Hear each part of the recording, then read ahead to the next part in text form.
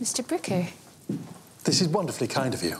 You could see the painting now, or after dinner, or wait until tomorrow. It's entirely up to you. I think I'd like a glimpse of it later this evening. Then I can take a proper look in the daylight when I have my wits about me. You look as if you've spent the winter away from these shores. I've been in Alexandria. Really? I don't envy you.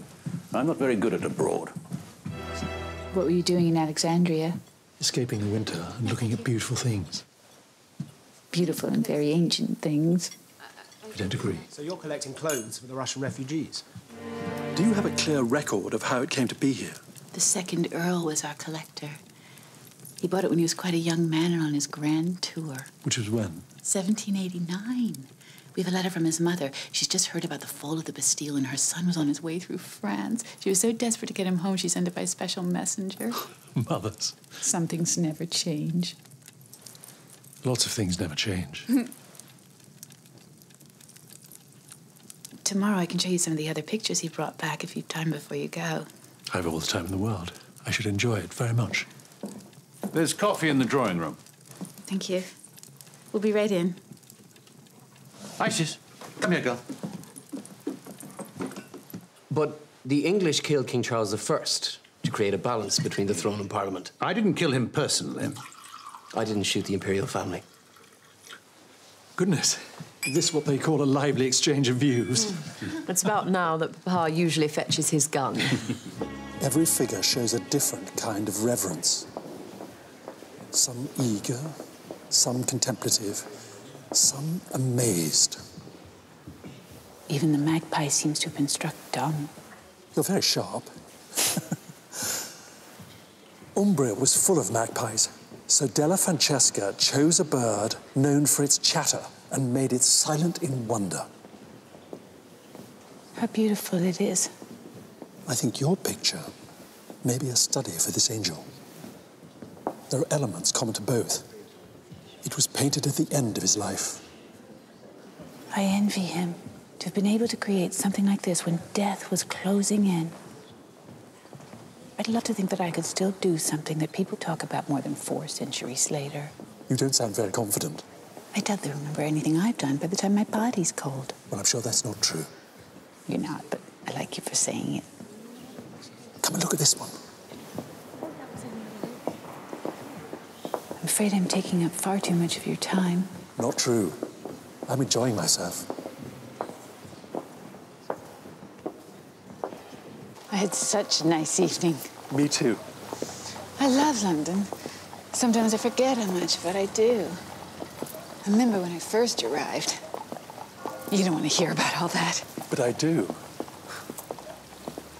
London scared me at first.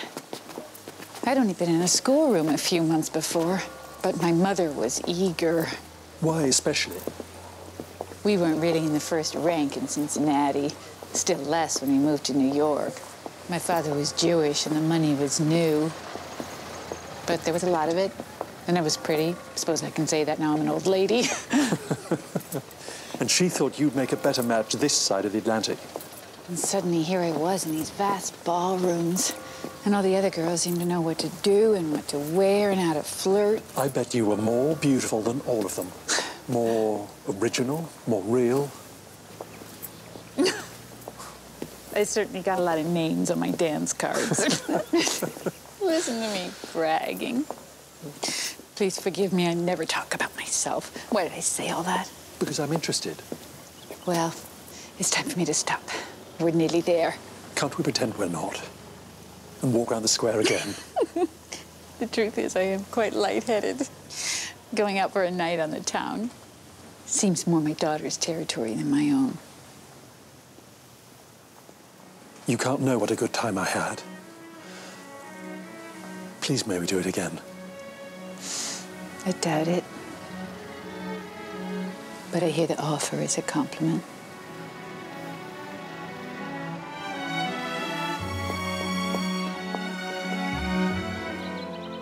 You must make haste to reach Dieppe, where you are to seek out a Mr. Avebury.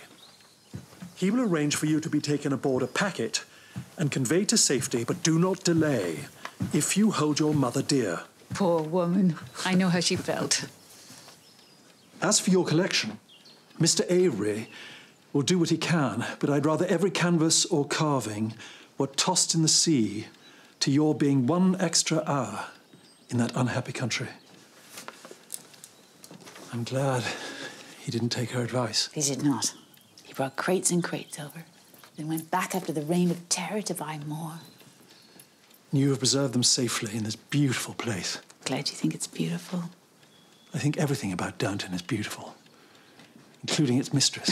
You mustn't say such things. I have to, or I'll burst. What's burst? I was just saying that being allowed to touch a painting like this will make me burst. It's wonderful to show it to someone so appreciative. Yes. No one can say you're not appreciative, Mr. Bricker.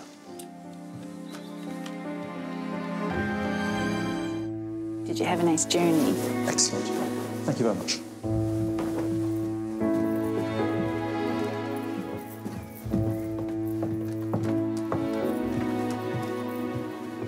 Hello, Lord Grantham. You look very splendid. I'm afraid we're ships that pass in the night, Mr. Bricker. I have to go to Sheffield, but I'll see you tomorrow if you're still here when I get back. Goodbye, Cora.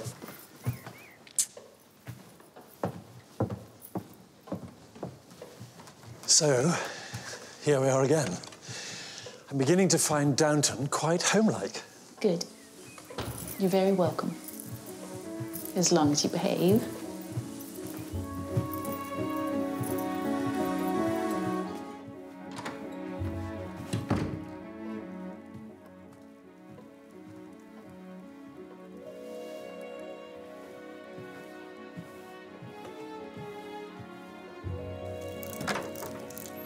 You've forgotten something. It's not your maid. I waited till she'd gone. You must leave. Mr. Bricker, you must leave. I hope I didn't wake you. No, not at all, my lord. Miss Baxter's only just come down, so her ladyship will still be awake. Mr. Bricker, I've asked you twice now. Will you please go? You said yourself. Who knows when I'll be back? Mr. Bricker. Don't pretend, Cora. You know something's happened between us. You know things have changed now. I feel it, and I know you do.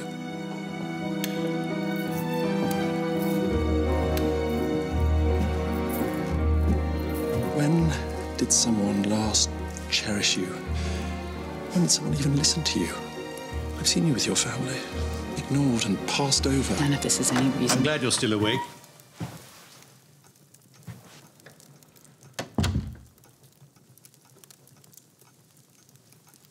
The dinner was over early. It seemed easier to come back. I'm sorry if it's a disappointment. It isn't. Mr. Bricker was just leaving. I'm not here at Lady Grantham's invitation. Then will you please leave at mine?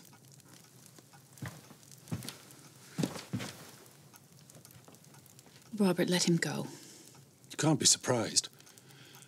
When you chose to ignore a woman like Cora, you must have known not every man would be as blind as you. Stop it! Stop it! Stop it! Stop it! Stop! Mama? Mama? Papa? Is everything all right in there? I'm so sorry, darling. Father and I just playing a stupid game, and we knocked over a lamp. Oh, if you're sure. I'm sure, Puppet. Good night. Sleep tight.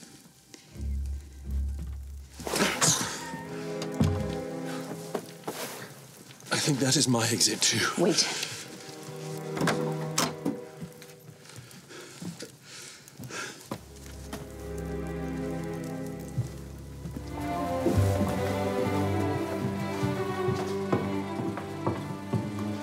The car is waiting, sir. Your case is inside it.